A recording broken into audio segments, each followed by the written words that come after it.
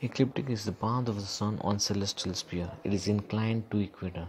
At vernal equinox, the Sun crosses the equator from southern to northern hemisphere, also known as the first point of Aries, which takes place on 20th March.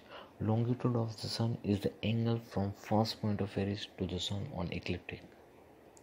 Now let's see what is the longitude of Sun on 15th November.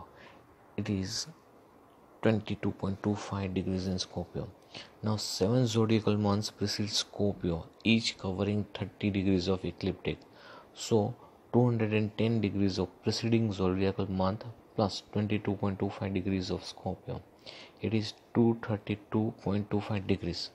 This way one can find longitude of Sun for any day of the year. Now let's compare it with Stellarium. For 2020 it is 232 degree 51 minutes, 26 minutes. For 2022 232 degrees 21 minutes, and for 2023 232 degree 7 minutes. The average is 232.48, and for epoch 2000 it is 232.17.